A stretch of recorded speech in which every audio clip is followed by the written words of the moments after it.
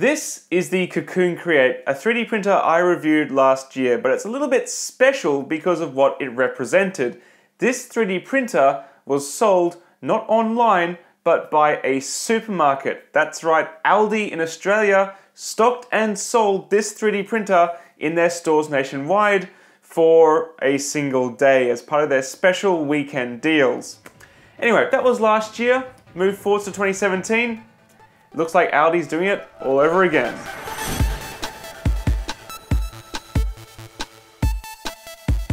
Welcome back to Makers Muse, guys. So as I said, the Cocoon Create was sold in Aldi supermarkets around Australia last year for 500 Australian dollars. At the time, it was the best deal you could get of a machine of this caliber. And as I explained in that review, this is not just a no-name, complete crap 3D printer that Aldi just put together. This is actually a rebrand of a machine known as the Wanhao i3 version 2. So this machine was retailing in a supermarket for less than you could buy it online. So as you could probably tell, it was pretty popular. People were lining up outside the store before it even opened, and they sold out pretty much instantaneously. So it looks like the company behind it, Win Plus, are looking to recreate the same deal in 2017 with another 3D printer called the Cocoon Create Touch. So a lot of you have been asking me about this 3D printer and what I think about it and if I'm going to review it. Well, I already have.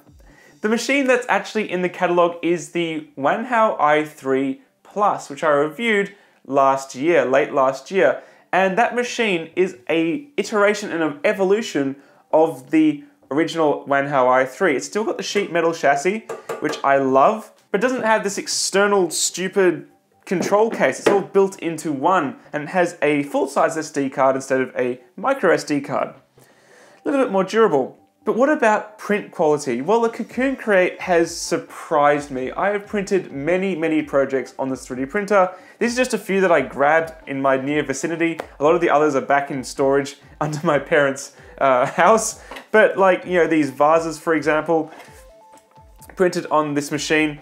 And every time I want to print something a little bit experimental, I'll go to this machine because I've actually hopped it up a huge amount since I got it. You notice it's got a different print surface. This is a print bite print surface, and it has a modified extruder. This is the Flexion extruder for printing flexible materials. And I've really been enjoying my use of this machine. So it's not going to be as accurate or as easy to use as the, for example, Prusa i3 Mark II.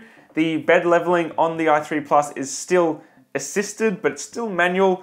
It still has the same specs, 200 by 200 by 180 millimeter build volume, and it's still an open frame with a heated bed, so you're more than likely only going to be printing PLA or maybe PETG, and it has the same design extruder as the original, which is the Mark X style with the PTFE lining, so you can't push it too high in temperatures, but it's going to be a really reliable machine. The one I have is pretty good, but it's also worth keeping in mind that the i3 Plus did have a bit of a rocky start.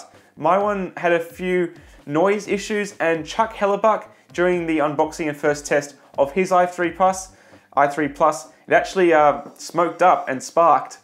And they did a big sort of recall because there was no fiber washers installed underneath the heat bed pads where they could erode into the circuit track of the heat bed. But if you look really carefully in the Aldi catalog, you can see the fiber washers are in the picture, so I can guarantee to you that the Aldi machine will be the latest version, not an old crappy version that's going to catch fire. You're probably going to be pretty safe with it. And as I said, I'm still enjoying using this machine, and I have various other upgrades I intend to do it. Like this is the newest version of the high temperature Flexion, for example, which is incredibly high detailed. It's like a hop-up part for a remote control car.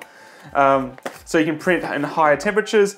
And I got this sent to me as well, which is a reinforced, pull it out here. There we go. It's a compressed fiber reinforced print bed support. So this is going to be a lot lighter and a lot stiffer than the aluminium print bed on this. So the thing about the Wanhao i3 series that I've noticed, and the reason it's got such a big following and fan base nationwide, worldwide, is because they work out of the box, but then you can improve them.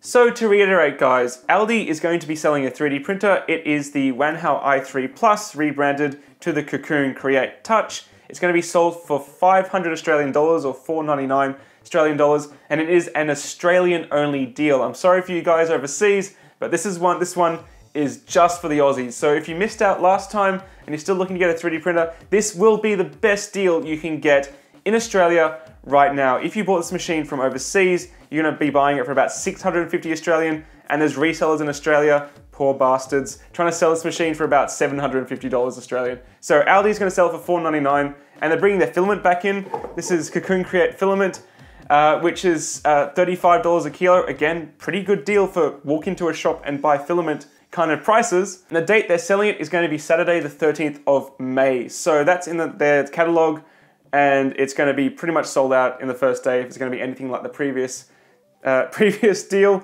But again, not sure how it's going to pan out. Not sure if they're going to be in your area. They allocate different ones to different Aldi stores. The one I went to in Bondi Junction last year only had 3 or 4 machines, whereas some had 10, some had 1, 2.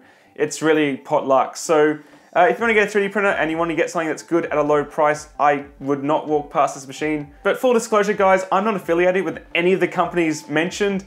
I'm just one guy running a YouTube channel. This is my information and knowledge passing on to you guys to let you make an informed decision. And whether you buy it or not, I don't really care. But if you're looking to get into 3D printing, it's a pretty darn good deal. And I thought I'd do my part to share it with you, valued subscribers, so you get a chance to get a 3D printer if you've been sitting on the fence or can't afford the budget for a good machine. If you enjoyed this video on Makers Muse, guys, want to see future 3D printing tips, tricks, reviews, news, updates, whatever, in the wonderful world of 3D printing, hit that subscribe button, and look forward to seeing you again very shortly. Happy printing, guys. Bye. Here's the latter half of the 20th century, and man has sent rockets into deep space. He has placed satellites into orbit. And he has actually